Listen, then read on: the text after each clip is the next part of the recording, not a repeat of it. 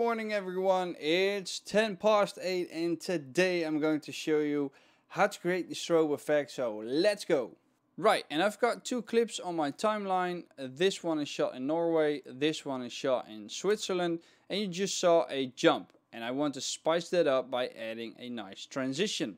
So we're going to effects and we're going to add an adjustment clip because that's what we need for this effect. Now before we start cutting into the adjustment clip, I'm just going to select it and I'm going to move over to the color tab. Because this is where I'm going to add my effect and make sure that the adjustment clip is being highlighted.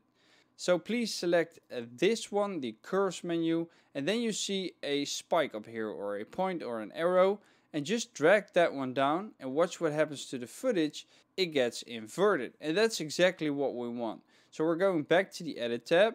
And I'm going to make sure that the marker is right in the center of the cut. Now let me enlarge and everything. And now all there is to do is just jump back one frame and make a cut. And I'm going to make a cut over here as well. Then we're going to jump back another frame and make a cut. And we're going to do that 4 times.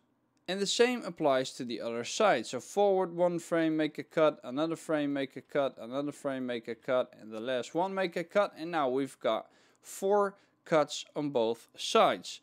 I'm going to select the other parts because we won't be needing them, so I'm going to just delete them. And now you need to make sure that every other clip of the adjustment layer is being deleted. So I'm going to select this one, this one, this one, and that one.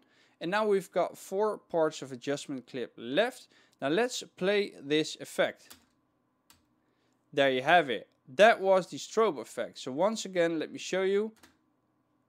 Hey guys, if you really like this video, please consider subscribing and hit that like button. It will really make a difference. That's it for this video. That was the effect. Let me know if you're going to use it, and if so, in what kind of video. I would love to know. And if you want to see more of me, please click that playlist over there. And if you haven't subscribed already, there's a button for that over there as well. And for this week, there's only one more thing left for me to say, which is make love to the like button. And until next time, doei!